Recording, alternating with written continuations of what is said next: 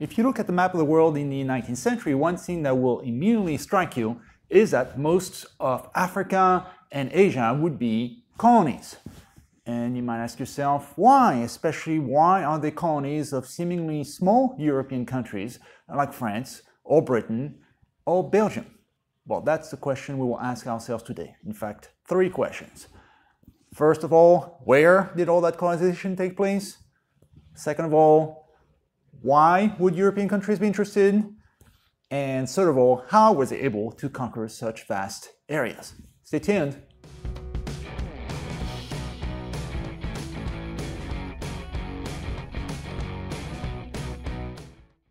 In some previous videos, we saw that the early wave of colonization around 1500 was mostly focused on the Caribbean, Latin America, and North America.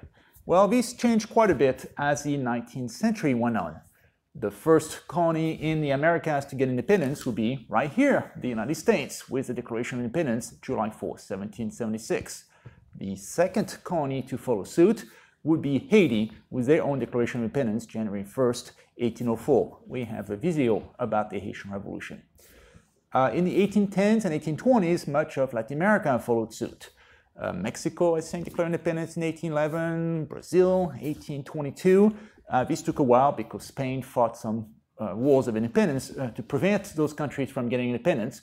But by the 1820s, 1830s, most of Latin America, either Spanish or Portuguese, would be independent, with a few exceptions, like Cuba. The leading figures in those wars of independence would not be George Washington, that's the United States, not Toussaint Louverture, that would be in Haiti, but a man like Simón Bolivar. And if you're not familiar with him, just go to a place like, say, Venezuela, and you'll see his picture everywhere on the banknote, the Bolivar, which nowadays doesn't cost that much, but also in government buildings, and the name of avenues, posters everywhere. He is a great national hero, not just there, but also nearby Colombia, Ecuador, Peru, and Bolivia, where the entire country is named after him. And if you want to have a bit of fun, also go and try to look up the entire name of Simón Bolivar and try to pronounce the whole thing. So the point I'm getting at is that by the 1820s, most of the Americans, North and South, will be independent, with a few exceptions in the Caribbean area. And the United States, specifically President James Monroe in 1823, announced that this would always remain the same, that the United States, according to the Monroe Doctrine, as it would be known, would be opposed to any future European recolonization of the Americas. For the United States to issue such a statement in 1823 was a bit cheeky, because the country was not yet a big world power. But most European countries kind of followed the advice in the decades that followed and refrained from recolonizing Latin America. The big exception would be France, that took over Mexico for a few years in the 1860s. So European powers, for the most part, did not intervene in Latin America thereafter, after 1823. So where did they get their colonies in the 19th century? Well, just about everywhere else. Africa would be the big focus. The Middle East by the time of World War I, South Asia like India, or Southeast Asia like Vietnam, and various places in the Pacific. Well, now that we know where that colonization takes place, what about why? What is it that motivated people from France or Britain to go all around the world and colonize other countries? Well, the answer would be a combination of 3 factors, what we always refer to as the 3 G's: God, gold, and glory. Let's start with the gold aspect, the search for profit. By the 19th century, Europeans are not that interested in finding sugarcane in the Caribbean. There's now sugar beet. They're not that interested in finding spices in Indonesia. Spices, their value has gone down quite a bit. The main factor in the 19th century would be the Industrial Revolution. Countries like Britain, later on France, Belgium, Germany, the United States, see a rapid uptick in their production of textiles and steel, and they become quite rich. How did that impact colonization? Well, in a variety of ways. For one thing, you have a need for raw materials. The textile industry, for example, in Britain, would be a big consumer of cotton, and cotton cannot be grown in Britain. The climate is not quite it is. So you need to get your cotton elsewhere. 2 of the places that Britain conquered in the 19th century would be Egypt and India, 2 of the largest cotton producers in the world. The Belgians are attracted to the Congo because of rubber. The French like to see nickel in New Caledonia. You get the idea. Beyond that, in the process of Industrial Revolution, you don't need just to have raw materials on the way in, you also need to have customers on the way out. And the salaries in the countries of Northwestern Europe for the working class tend to be set pretty low at the subsistence wage. So there's always a fear that as the production skyrocketed, there would not be enough customers, or at least customers that are not rich enough, to absorb all that excess production. That was a fear that came both from the far right or the far left.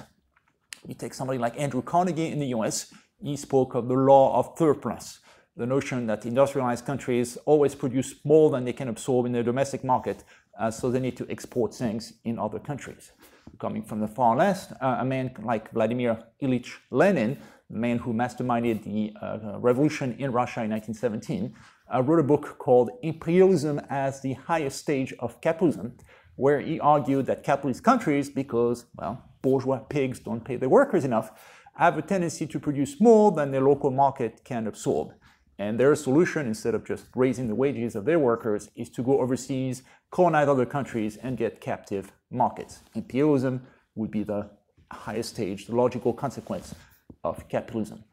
And it's not surprising then you see countries like Britain getting attracted to India again, because that's a huge market of hundreds of millions of customers that would be locked in a kind of mercantilist trade relationship with England and then would absorb vast quantities of finished textile. So whether you're talking about the cotton on the way in, that comes from the tropics, and the customers on the way out, these could be found in the captive markets of the colonies. What about the second G, God? Well, it's also active in the 19th century in a very literal way, that people want to spread the word of God. Missionaries are active, especially in Africa. Some of them are Protestant, some of them are Catholic, and there's a bit of a rivalry between the two to get to Africa before the other side does, so that you can convert people to the right brand of Christianity. But beyond that, there's a lot of idealism that goes beyond just the religious aspect. By the mid-19th century, most European countries had turned against slavery. They had abolished the slave trade across the Atlantic, and they also had abolished slavery in their colonies, whether it's Haiti or, say, Jamaica, and eventually the United States itself did the same. And with the zeal of new converts, people, especially in Britain, once they realized that slavery was wrong, wanted to impose their views on the rest of the world. And even though the Atlantic slave trade had been brought to an end, slavery still existed within Africa and from Africa to the Middle East. So there are a lot of efforts in the 19th century to send people to Africa to stop the slave trade locally. And one way to do so would be to colonize all these areas. And in that case, you can stop slavery at its source in an idealistic fashion. More generally, there's a sense in the 19th century of doing right for the people of the colonies, that the colonies are not just a way to make profit, but also to help the people being colonized. That, to use the words of Rudyard Kipling, the colonizers were carrying out the white man's burden. Or to use a French expression, they were doing the mission civilisatrice, the civilizing mission. So the goal of colonization in that sense would be not just to enrich the colonizing power, but to help the people being colonized, to build railroads, to bring the wonders of modern medicine, to spread the French language, the British language, bring Christianity, and altogether uplift the people being colonized. You can see that this attitude is slightly condescending. If you think that you need to civilize people, it means that the people being civilized are, well, barbaric in the first place. And you would be right if you would think that. The 19th century also saw the growth of a concept known as scientific racism.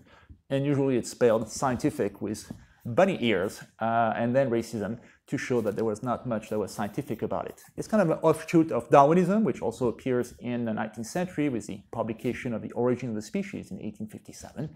And you take Darwinism and you apply it to human races. And you try to categorize things, taxonomy is the term, and you try then to rank all these species. And in a way, you start to treat the African race as being some kind of intermediate missing link between other great apes, like, say, gorillas and chimps, and us, Homo sapiens. That racism would be strong enough that you would think that non-white races would need to get supervised by the all-knowing great white men. And that's why you go to Asia, and specifically that's why you go to Africa. It's a pretty horrendous period where racism is not the kind of niche ideology that is indefensible in public the way it is nowadays. It is more of a mainstream ideology among the upper classes in Europe, where a president or prime minister could freely make statements that would be considered unacceptable or not PC nowadays. You even have cases in the 19th century where, or going into the 20th century, where in capitals of Europe you have big international exhibitions. And in those exhibitions, you'll see some human zoos that are set up because you look at lions, you look at apes, and you look at humans, and then you move on to the replica of a pagoda from Vietnam, and it's all just exotic in the very same way. What about the surgery, and that is glory? Glory in that case could be at the national level, more protecting national security interests, or at the individual level of personal glory. Let's start maybe with a personal level.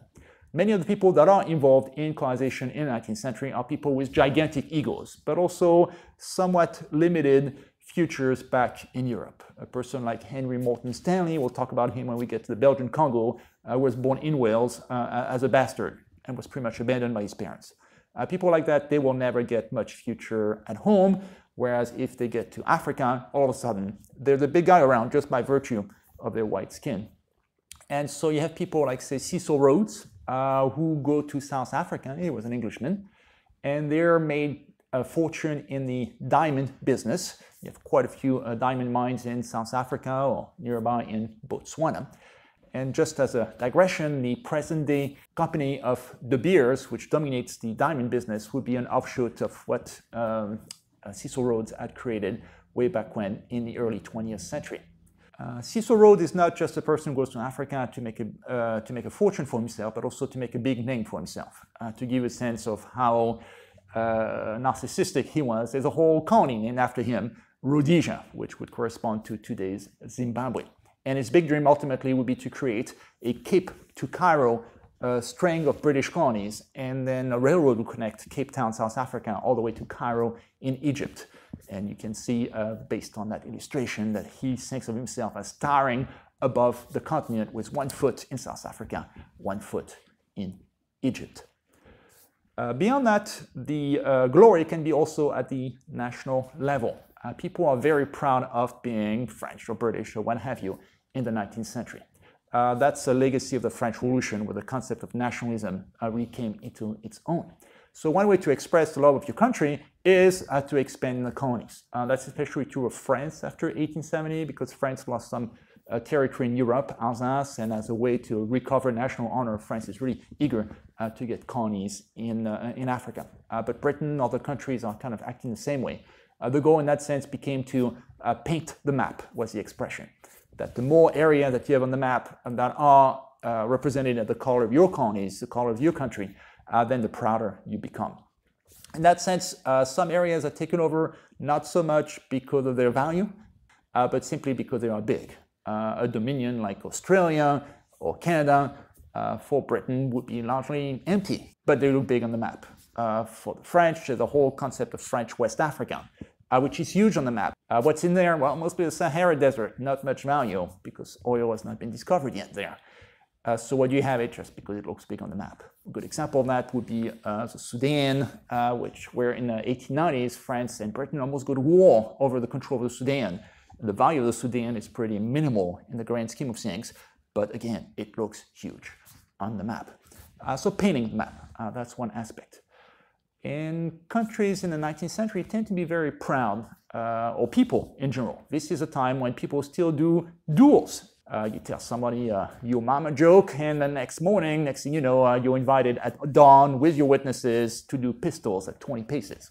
And people also have a strong sense of honor at the international level. And if there's any kind of perceived insult against your country, then you would do the international level of a duel. There's a case in the 19th century where there's a dispute involving a pastry shop that is French in Veracruz, Mexico.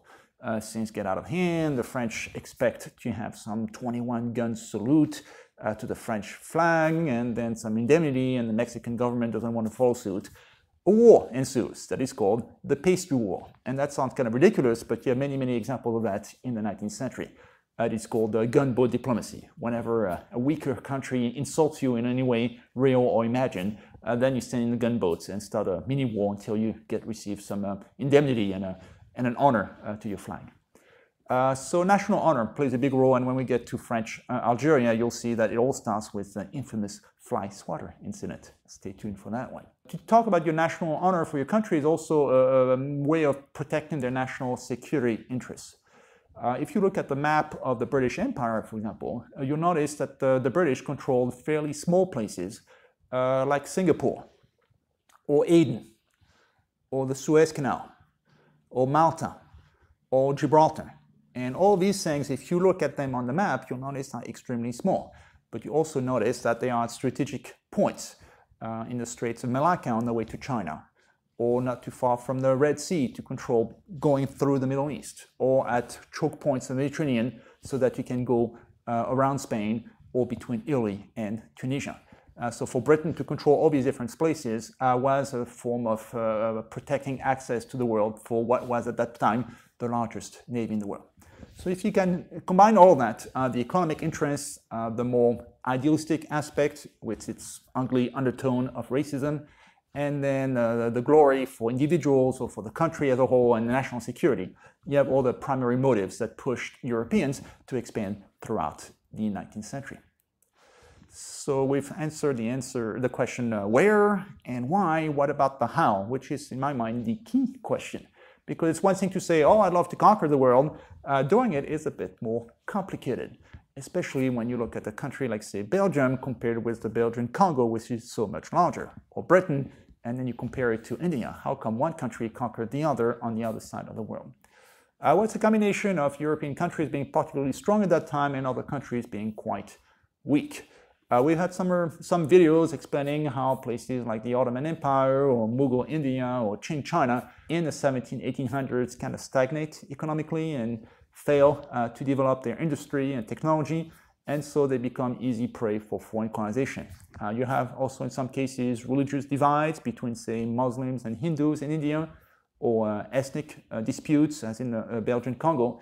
And that means that the local country is not able to present a united front against the sustained European effort to colonize them. That plays a role as well. What I've called in previous videos the non-rise of the non-West allows Western countries to come in the 19th century and colonize. In the case of Africa, you also have the long-term after effects of the Atlantic slave trade, where many of the areas of the coastline are depopulated by the slave trade, and many of the kingdoms are destroyed by internecine battles connected to the slave trade, and that allows at a later stage the Europeans to step in and colonize those areas. Beyond that, it's not just a matter of non-Western weaknesses, it's also a matter of Western strengths. The early 1800s saw the Industrial Revolution in Britain, France, Belgium, Germany, later the US, and not surprisingly, these are the very same powers you see being the main colonial powers of the 19th century. Clearly because they have an economic interest to do so, to find raw materials, but also because they have the economic wherewithal to do so. They have accumulated enough wealth that they can afford to put armies in the field on the outside of the world. The Industrial Revolution is also connected by technological advances, such as in the field of transportation and communication, and that makes a huge difference. If you are to conquer Britain and all of a sudden there is a major revolt there, which is what happens in 1857, what do you do? When in a previous century, it would have been pretty difficult to respond because sending a message all the way back to Britain would have taken forever. You would have sent a person on foot, on horseback to the coastline of India, then waited for some kind of sailing ship to show up, waited for the monsoon winds to come, sailed all around the coast of Africa to Britain, and then again on foot, on horseback to London to give the news, and then you gather up an army slowly and you just repeat the process. At best, you might get a response within a year or two, and by that point, Britain might have lost India. By 1857, you might have a telegraph line connecting Britain all the way to Asia. So in a split second, you will have the news of the rebellion in Britain. And with the railroad, you can summon troops much faster. You now embark on a steamship, which will go much faster and more reliably than a sailing ship. They'll go, by the end of the 19th century, through the Suez Canal, so the trip will be faster. And again, within India, you have a network of railroads to get your troops around. You also have the advance the advent of more advanced artillery pieces, exploding shells, rifles that are no longer muzzle-loaded but with cartridges, repeating rifles, and the other side, most importantly, does not. One side, by the late 19th century, has a Maxim gun, which is an early version of a machine gun. The other side does not. One example that would be key in explaining the kind of imbalance of forces that you have by the late 19th century would be the Battle of the Omdurman, and we're back in the Sudan, where one British column in the process of conquering the Sudan was attacked by the locals trying to defend their country. Up the top of my head, it's 8,000 British forces on one side and 50,000 Sudanese forces on the other side. So if you're the British forces way deep inside enemy territory and surrounded by so many locals who can draw on even more resources than you need to, you'd think you're pretty much lost. And I'm trying to be polite about that. But one side has all this modern weaponry and the other does not. By the end of the day, the British lost 47 men, and the Sudanese forces lost about 10,000. So it's a completely lopsided battle where the British, even though they're far outnumbered, end up winning a resounding victory. And you have similar battles elsewhere, like say against the Zulu in South Africa. Technology makes the difference, at least in the 19th century. The last thing to ponder is whether you can survive in a climate, because we've seen a lot in the class that in world history what matters is often disease. The Colombian exchange, for example, underpinned a lot of the conquest of the Caribbean. Well, in Latin America, the Europeans had come with diseases like smallpox that Native Americans had no immunity against and had facilitated the conquest of, say, Mexico or Peru. In Africa, the process was reversed because you have a lot of tropical diseases in sub-Saharan Africa, things like malaria, yellow fever, that the Europeans have no immunity against. And so for the longest time, Africa was known in Europe as the white man's graveyard, meaning that many would-be conquerors or explorers would go there and catch some local disease and then die.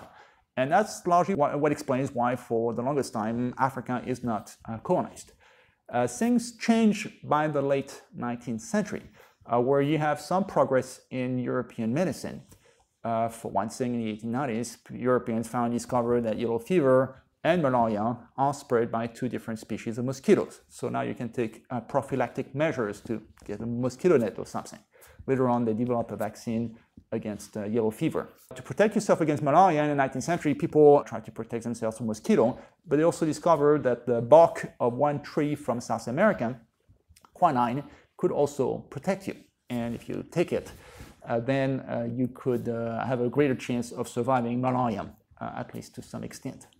And so it became possible for Europeans to stay in the field longer, and instead of just coming to the coast and buying slaves and leaving as soon as they could, which was the norm in previous centuries, now they can come here for the long run and actually colonize places in Africa or India that would have been very hostile, epidemiologically speaking, in previous centuries.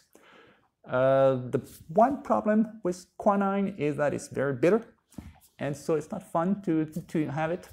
The British found a solution to that. They mixed it with gin, and that's where we get the origin of the gin and tonic. The tonic that you buy in the supermarket has some quinine in there and will protect you to some extent from malaria. And so to the answer, why is it that Europeans were able to conquer India or other tropical areas in the 19th century? The answer is the gin and tonic. Well, that's it for the general overview. We'll now have a number of videos where we delve in deeper into some individual cases, British India, French Algeria, the infamous Belgian Congo, and also US imperialism in the Caribbean. Stay tuned.